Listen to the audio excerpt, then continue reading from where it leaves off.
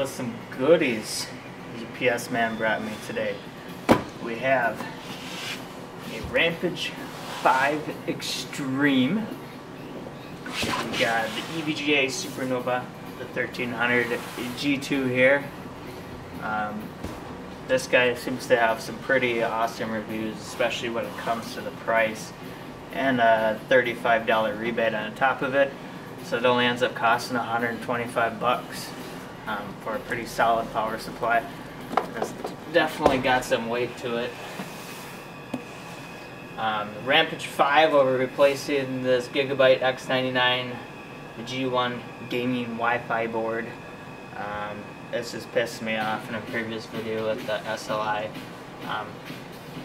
It could be fixed soon, I don't know, but I don't feel like waiting. And I knew I should have just bought the Asus one to begin with, because I did have the Maximus 5 formula, and I love that board. No problems with that one. I'm just looking to sell it, that's about it. And I also have 3 of these Gigabyte G1 gaming, the GTX 980 versions.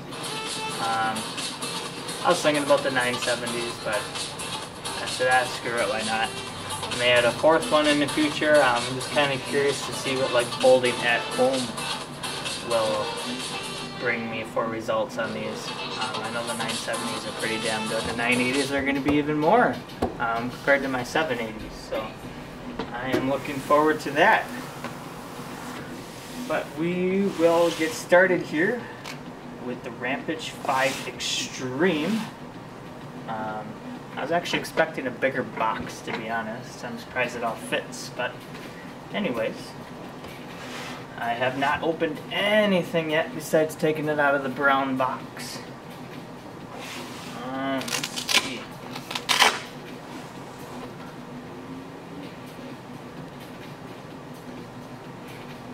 We got all kinds of gadgets. The OC panel, that's probably one of the things that's cool for the first 2 days and then never touch it again. The OC socket, I'm kind of curious to see what that does. I know what I got on my Gigabyte board, and I'll see what I can get with this board. They claim lower voltages to reach the same overclock with the extra pins, but probably more marketing, we will find out. The keybot, that thing, I don't know, it seems kind of interesting, but at the same time, I guess I don't really know a whole lot about it. The Supreme FX audio, I did love the audio on the Gigabyte board. So I'm hoping this is just as good, but I'm not sure, because I know it is still based on that Realtek chip. So I'm just not so sure there. We got our M2 port. That's definitely an upgrade. The Gigabyte board was pretty much the worst in the class for that at 10 gigabit per second, when this is 32, I believe. I'm not sure why they're old school on that compared to everybody else. And this also has the 802.11 AC 3 antennas instead of 2, so it's 1300. I'll never use it. I do use the Bluetooth with my cell phone, but otherwise I'm hardwired. Everything is hardwired here in the shop.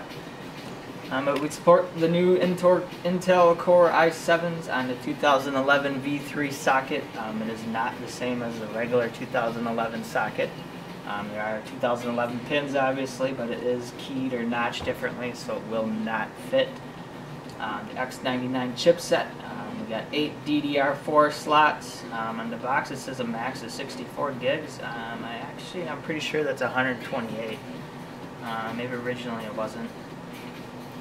Non-EC, quad channel, of course, XMP, the extreme memory profiles, of course, I would hope so. 4 PCI Express 3.0 times 16 slots, 1 PCI Express 2.0 times 16 at 4X mode, and then a 2.0 1X slot, just a little guy. Of course, we support 4-way SLI and Crossfire, which most of the boards do. We got 12 SATA 6 gig ports. 4 of them are from the SATA Express, and we also have that M.2 socket. But the M key, which works with the 60, the 80, and the 110 millimeter long devices, They must be PCI Express. I know I've read a few comments and people are like, oh my god, it doesn't work. Well, it's because I got a SATA based one. And I don't understand the sense of that, because it's no faster than just SATA, other than small and compact, I guess. But we got 14 USB 3.0 ports. I know 10 of them are in the back. And there's 2 headers on the inside. Each header can do 2 USB 3.0 ports on your case. So that's where you get 4. We got 6 USB 2.0 ports. 2 of them are on the back. One of them can be set to the ROG Connect, which I used on the Maximus 5 formula there in the beginning, but and I never used it anymore. And 4 of them are 2 ports. Can't do my math here. 2 ports on the inside, will equal 4 ports on the front. USB 2. We got the Intel 1218V Gigabit LAN that I prefer. Intel over anybody else. A lot of the other stuff is just a bunch of mumbo jumbo junk. I don't need all that. Obviously, I just said 802.11 ABG NAC. Dual band 2.4 and 5 gigahertz up to 1300 megabits, and Bluetooth 4. We got our 8-channel Supreme FX, which is a Realtek chip in there with just some software over the top of it, and there's some hardware as well. I know there's an amp. ELNA premium audio capacitors, shielding that separates it from the board, the same thing I had before with the red light. There's Sonic Soundstage, our Sense amp that will detect the impedance of the headphones we plug in. I don't have a nice set of headphones, but maybe at some point I will. But it wouldn't do me a whole lot of good here at the shop, because I'd never hear anybody when they walk in the door or the phone rings. We got our Sonic Radar 2. I'm kind of curious to try that out, just to give you like a little radar where the sound is coming from. DTS Connect, extended ATX form factor, 12 by 10.7 inches, or 30.5 centimeters by 27.2. Alright, let's see here.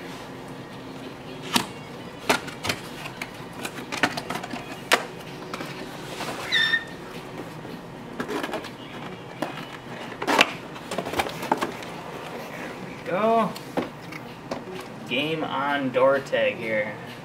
Put that on the door.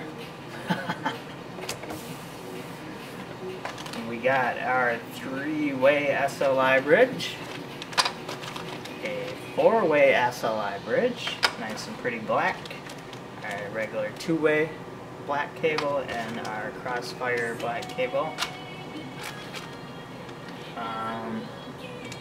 What do we got here? I'm guessing this is for the OC panel. Nice braided cable, looks nice. Only complaint I have is they did not cover up all the wires coming out of there. They did on one end, but not the other. Why would you do one end but not both? We got a bracket here. I think that's something to do with the CPU socket for LN2, something like that I'll never be using. Sweet old user's guide. Useless CD inside that belongs in the garbage already. It's already outdated. Here's our OC panel. And I could do without this thing, but oh no, this is the drive bay adapter to put it in your 5 1/4 inch drive bay. Our I/O shield on the back. It's kind of I don't know, it's dark. I like that. Here is our Wi-Fi and Bluetooth antenna here. Our Q connector. This is something that came in handy on my Maximus. You just plug in all your front panel connectors and your case into this. Nice and easy, and then you just drop this into your motherboard rather than fiddling with it. Some SATA cables. We said we got 1, 2, 3, 4, 5 pairs of 10 SATA cables here. And looks like half of them are 90-degree angle on one, and the other half is just straight. Oh, these are our temperature little probe sensors that you can plug in, 3 of them, and in addition to what sensors are already on the board. Let's get stuff back quick.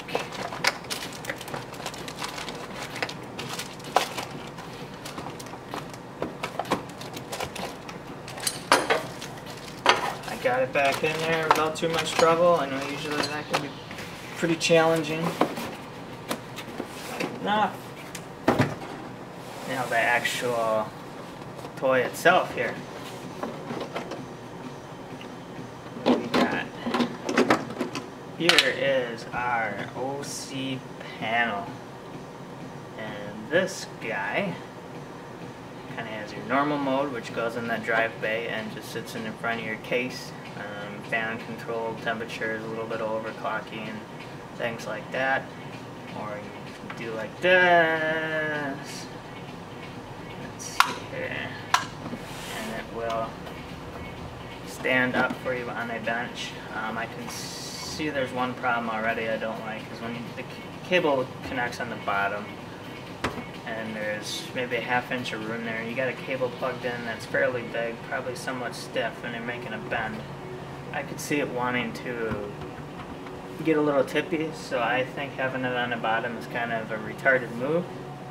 It should be somewhere else, on the side, on the back, anywhere but the bottom really. I'll just be using it in the case. I mean, I got it, I might as well put it in there. Really don't care.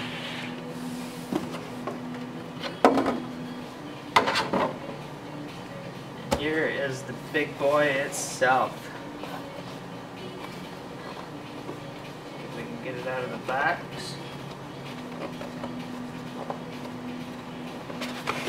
There we go. Put it down.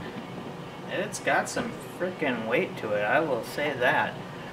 That Gigabyte board is like a feather compared to this guy. Wow. But I will reseat the camera so we are closer. Alright, now that we're a little closer, we take a look at the back here.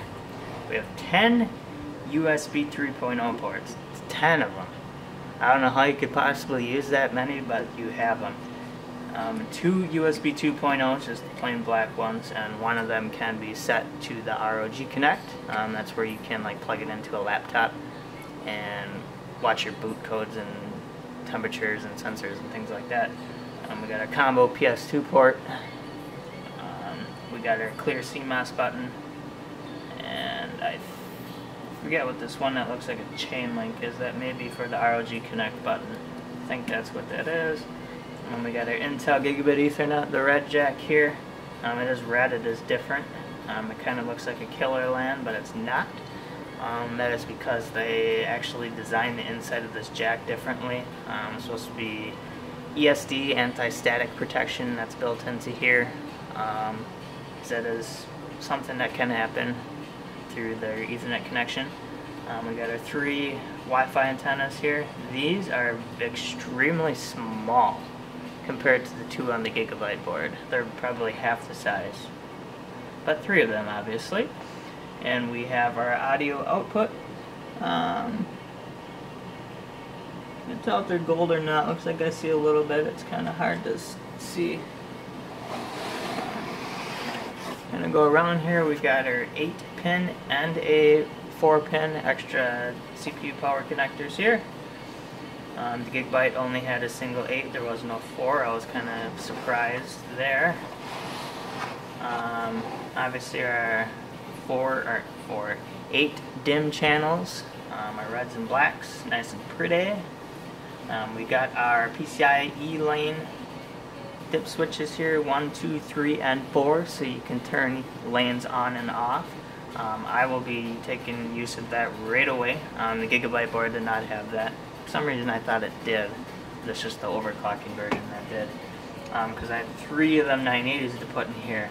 And when I wanted to do best benchmarks initially for like two-way, I can turn the third one off rather than having to unplug it. So I can just plug all three in, set it and leave it, and then just actually turn that slot off so it's not there. So I am just getting two-way. And one-way, obviously, I just turn SLI off. And maybe in the future I'll have a fourth one on the bottom. Who knows? We got our debug code. I think that's pretty much standard nowadays. There are a few out there that do not have one, but it does have it. We got our power and reset buttons, which can come in very handy. We got our slow mode, which is for LN2, our little switch here that I will never ever use. MMOK button if you got memory errors. I've never had to use that before on my Maximus board. A retry button. I did run into this one time on the Gigabit, overclocking a little too much. It would lock up, and this can happen, and even if you hit the reset button, it will not reset, and you pretty much have to unplug the power or plug it from the wall or whatever. If you hit this reset button, it will actually force it to reset even though it is completely locked. Another thing with Asus boards like these, you can actually hold the power button for 5 seconds and it will do the same thing.